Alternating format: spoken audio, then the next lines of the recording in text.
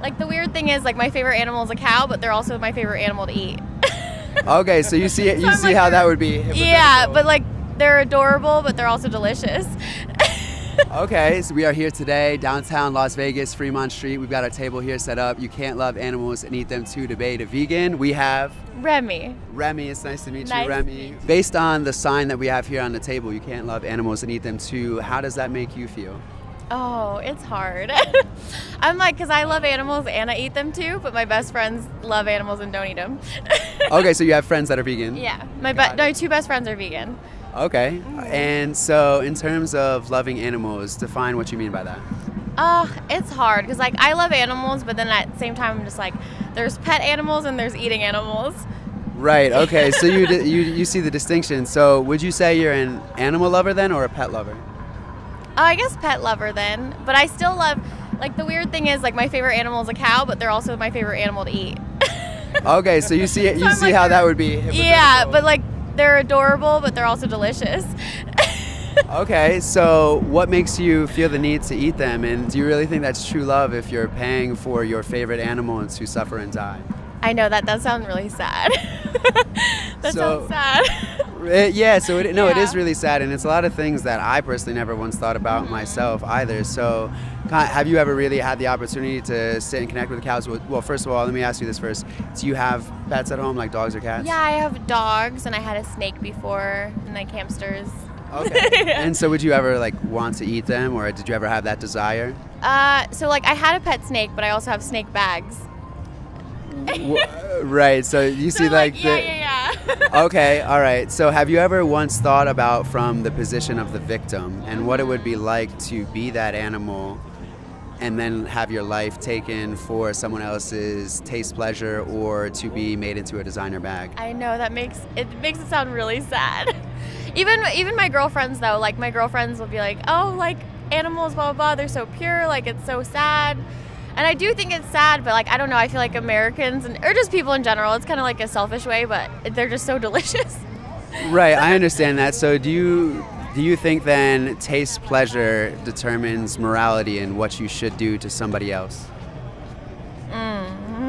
Ooh. I don't know. It's like it's so hard because it's just like at least like humans, like you can talk to them and stuff. Like animals, like you know, you don't have that like personal feeling with them. So then it's like, I feel like when you're born and raised that way, like you're used to eating them that you don't even think about that kind of stuff. So Right, definitely. I think that's a great point. We all are a product of our environment and our experiences up until this point in our lives. But in terms of that, like animals don't communicate like we do as humans, but they still have their own form of communication between each other. Now, even humans, though, we don't all communicate the same. We all speak different languages. How many languages do you speak? I only speak one. So you just speak English? Okay, so I speak Spanish as well. So if I were to communicate with you in Spanish, which you wouldn't understand, and if I were to ask you, hey, can I take your life for taste pleasure? I wouldn't even know what you're saying, Right, so you wouldn't be able to properly respond. So in that sense, because you can't properly respond to me, does that mean I can now take your life? No. Yeah, see, it's so sad. Right? Yeah. Also, thinking of Americans, just because some people do things, does that mean that you should also do them too, even though you know deep down it's hypocritically and it goes against what you believe? No, it's kind of like the jumping off the cliff expression. Like, if someone else jumps off the cliff, you shouldn't do it too. Like, but I don't know, it's so hard. Like, I feel like when you're like born in that environment and then you keep eating it your whole life, you know, like it's kind of hard to stop because you're so used to it and you're thinking it's okay. So then I understand like everyone that wants to be vegan. Like, I'm just like, oh, I'm like, go you. Like, I'm not against it at all. And like my best friends are vegan and I'm just like, go you. But it's just like getting into that process again. And like, you know how like, it's kind of like working out. Like, you have to get into it to even start it. And it's just like, after you've had it for so long, it's so hard to kind of like cut back from it. Got it. I definitely understand that way of thinking because I was once there myself. Honestly, if you had asked me 5 years ago, could I imagine being vegan? You would have said no. I was very adamant against it. I said not a chance. I was like, what do vegans even eat? Lettuce. I couldn't, like, where am I going to get my protein? Exactly. I had no idea at all. But essentially, I guess the next question would be, what is stopping you from going vegan? You almost kind of answered it, but what? I don't know. I mean, like, nothing's like really stopping me. I feel like it's like the selfishness of like the pleasure of the taste of it. Because even like my best friends that are vegan, like they take me to vegan restaurants and like they have me like eat vegan food and stuff. And I'm like, it's good. But at the same time, I feel like since they've been vegan for years, that they think it tastes as good as like the actual thing. And then I'm just like, oh, it's like not even close. But like some of it's really good, but like, I don't know, it's just hard to like cut back. Like you try your best to like cut back from things in general, like no matter what the situation, even like vegan or like just general stuff in life. And like it's hard to cut back, but like I feel like after you like progress, at least like it's not hard to, at least if you really pursue it, then you can do it. But right, I definitely understand that. When I first went vegetarian, I was like, I just stopped eating meat. I was technically still pescatarian because I would eat fish. I feel like that's the easiest way to like start, at least, because you have kind of eases. Yeah, some people are able to just make that switch overnight, and then others, they need some time. Yeah. That's how it was for me. It took me a little bit of time, and the last thing to go for me was baked goods that had eggs and dairy in them. Oh yeah, I feel like eggs is the hardest because like it's the least subconscious like thought, because it's not like an animal, or you like it's an animal but it's like their egg, so you don't even think of it like or milk they or cut cheese. The cow, they cut the chicken, like milk, cheese, all the dairy stuff. I feel like dairy would be the hardest for me. Like I've tried cutting out meats and like been pescatarian at least, and like that was like pretty easy. But I feel like when you take out like it's like all desserts and stuff like that, it's so hard. I'm a cheese fanatic. I eat cheese every day, so it's like that's like the hardest part of veganism that I feel like, I don't know, like cheese I'm obsessed with. So do you know what happens in the dairy industry, like the process of how dairy and cheese, dairy products like milk and cheese get to your plate? I've seen some of the documentaries at least, and like it makes me really sad. Like I honestly like I've cried watching the documentaries. Like it makes me really sad. But I don't know, it's just so hard. Like I just feel like when you're grown a certain way and like you've had that all your life, you're just like, you think it's okay. You know what I mean? But we've clearly established here, and you know it's not okay. I know, it's just hard. Like, I mean, like 20 something years of life, you've been doing it forever. And then I feel like in general, like veganism and stuff, like like, I don't know, it just became more of like a thing the past few years. So it's like 20 something years of my life, it's been okay. And then like the past few years of my life. How old are you? I'm 23. Okay, I'm about to be 28. Yeah, so, but I feel like more than probably like 2/3, 3/4 of my life, like that's okay. And then the past few years, it's been like, you know, like more spoken about and stuff. So it's kind of harder to like go into that. So I understand like, that. Obviously, like I'm proud of people because like even my girlfriends, they've been eating meat forever for like 20 years, and then they became vegetarian, pescatarian, then vegan. So I'm like, oh, proud of you. But then it's just like it's a total process, you know. Like it's not as easy as doing like general things in life, like, oh, I'm gonna go work out after 2 weeks. You're used to it. Like it's like more of a process because like your whole life you were so used to that, and like society is like, it's good, and then now it's like coming out more like, no, it's not okay. So it's funny you said that you're 23 because I was 23 when I went vegetarian. Oh, really? And then I was 24 when I went fully vegan. So our timelines are very similar here. So I guess in that sense, asking you, how do you feel about making that next step? And in terms of the dairy industry, you've already knows what happens. If you were to put yourself in the position of that cow, would you want that stuff happening to you? No, I wouldn't want that stuff happening to me. That's what makes it so sad, but it's just, it's so hard. I feel like just because like how you said, like you can't communicate with them and stuff, so you don't even know how they're feeling, but then it's like you differentiate like pets from like food that you eat. And like at the same time, you shouldn't do that because like people have pigs as pets, but they still eat pigs. Like exactly, and then technically dogs can't communicate in our language how they're feeling, but you can clearly see it. Yeah. Just like you can see how a cow would feel if someone is abusing or torturing them or taking their life. They clearly even react. In the documentaries, they're like just hands in the cow, and you can hear them like, you know. And they're clearly fighting against them, and then when they fight against them, they're beaten. So they stop fighting. It's sad. So then we can establish a baseline of morality of what we would want done to us. That's how we should act towards other people, and what we wouldn't want done to us, that's also what we should not do to animals, not other people, but just other beings in general. We can establish that baseline of morality. Yeah. So essentially, do to others what you would want done to you. Would you say that is your level of morality? No, yeah, I understand that because I personally I hate making other people feel bad, and I hate seeing anybody sad or anything sad. Even my dog, I'm like, why are you sad? So I mean it makes sense, and even my girlfriends they try and I'll try I'll go to certain places or I'll eat it here and then, but I try to do my part at least and not eat meat for a couple days or so and so, but I feel it's hard to make the full commitment. But at least, you're trying a little bit. I feel in general, a society in general is they're trying to do better with I'm not going to eat meat every day of the week. We're going to help a little bit, but it's hard to make that full commitment still. I definitely understand that. So I guess tell me if I'm wrong here, but after having this great conversation with you and everything that you've said to me, what I'm seeing here is that, like I said, your level of morality is do to others what you'd want done to you. So we can establish that if you wouldn't want something done to you, don't do it to another. And then also in terms of making that switch, what holds you back is just because of your experiences up until this point, it makes it hard for you to change. Yeah, I feel it's a whole process.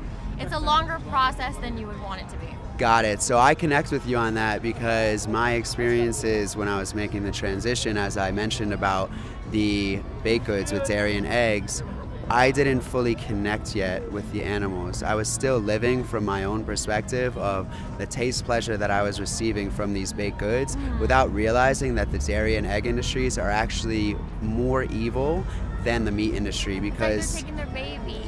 Right, they take their babies and then they subject them to a life of exploitation, of genital exploitation, sexual exploitation, to take their byproducts, and then when they can no longer produce those byproducts, they're ultimately killed for meat. So they live a life much longer than the animals raised solely for meat, exploited their whole life and then killed. I didn't fully connect with that, and so that's why I'm really connecting with you here in terms of life experience and even just kind of timeline age-wise. It is harder to think of it that way because I feel people are oh, the animals are getting hurt, blah blah blah. So you think of cutting out meats first before eggs and dairy because you're not thinking about that because you're oh, it's not a physical animal yet, it's not born yet, so you don't have that connection to it.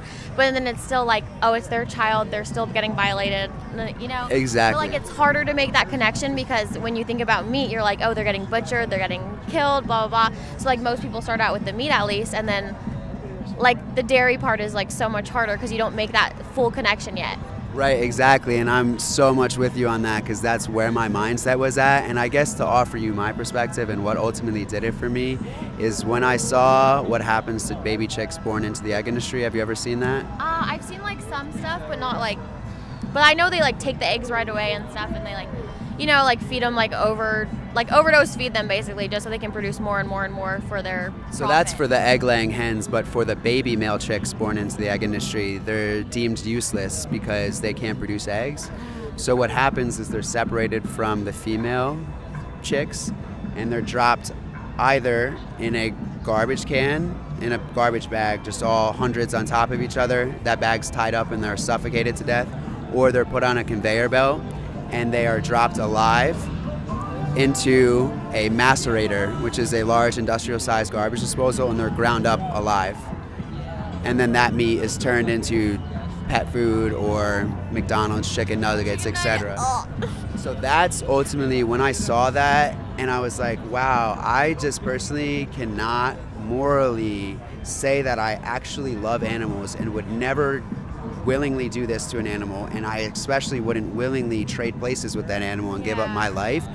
That's when I was like, I can't just not only eat meat, I need to make that next step and go fully vegan because I don't want to live hypocritically. That was my personal experience, and it just I'm really resonating with yours because at first I personally used to think when people would bring this to my attention, my brother especially, he brought this to my attention, it would make me kind of be whatever bro, I don't want to hear it.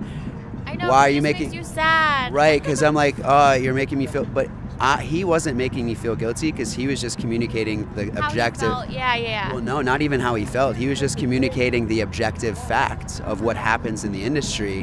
What was making me feel guilty was my inner conscience. Yeah. And then I had to look myself in the mirror and say, I don't want to live like this. I don't want to live hypocritically. And I really resonate with your experience because I feel like it's very much similar up until this point where you're thinking as is where mine was. Yeah.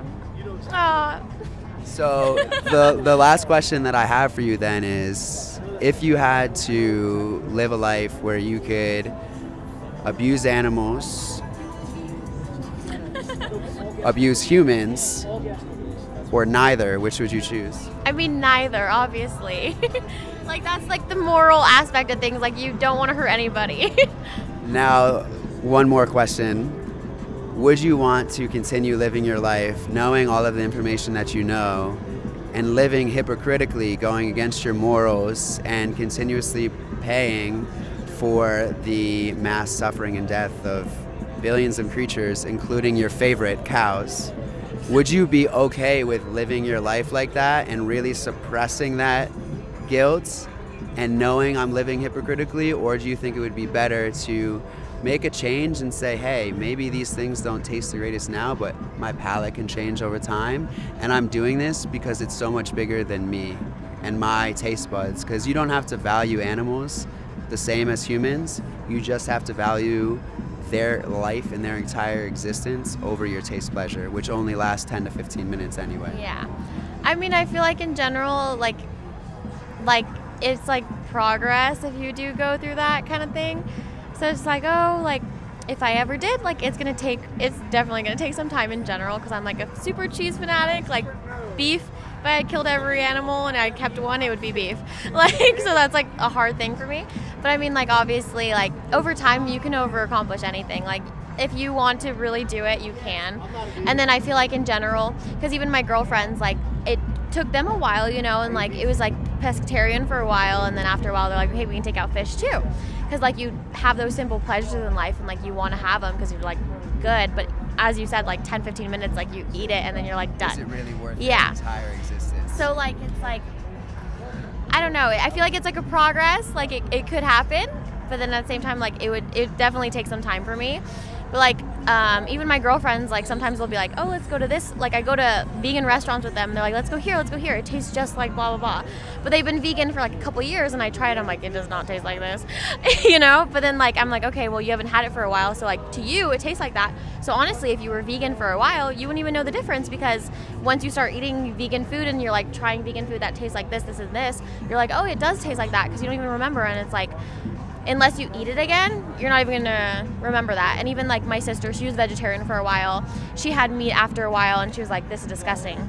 So like after you don't have something for so long, it's not even good anymore. So like obviously with like progress and, you know, like you can get there. There you go. You're on your way. I love to hear that. So I guess just to answer that question, would you rather live aligned with your morals and be on a side of history that stands up for the voiceless? Or would you rather live hypocritically, which is something you said you don't like doing? I know. You know what? I'm gonna start trying to eat less meat next week. Today is Sunday. I'm gonna start, instead of Sunday through Saturday, I'm gonna start Monday through Saturday. I love that. And I'm gonna try to eat less meat in the week. I love to hear that. I'll try to do like at least 1 or 2 meatless days. I love to hear that. No, that's phenomenal. I really love to hear that. Like you gotta do step by step. No, totally. But I do have to. I want to hear your answer. I love hearing all of what you're saying. But this is what I had to ask myself. If you're not ready to answer this, I understand. But would you rather live aligned with your morals or misaligned with your morals? I mean, obviously, I feel like everyone would want to align with their morals. Okay, it's just progress. Like you have to progress. Of course, and I love to see all the progress that you made just in this conversation right here. I think you're really doing a great job. I know, it makes me sad, like hearing about it, like you see it and then you're like, like you kind of brush it off. But then when you actually talk about it, it makes you sadder. No, but you're on your way. I love to hear that. So it was a pleasure, Remy. Thank you so much. It was a pleasure talking to you too. Yeah. I'm glad you guys moved here. This is cool. Like I love this whole thing. Like it's really great. I think we have a new vegan on our way here. Just give it like a few months, maybe by the end of 2022, we'll see. Reservation for a steakhouse. That's why I said Monday through Saturday. Well, it was great to meet you, Remy. Thank you so too. much. Thank of course. You.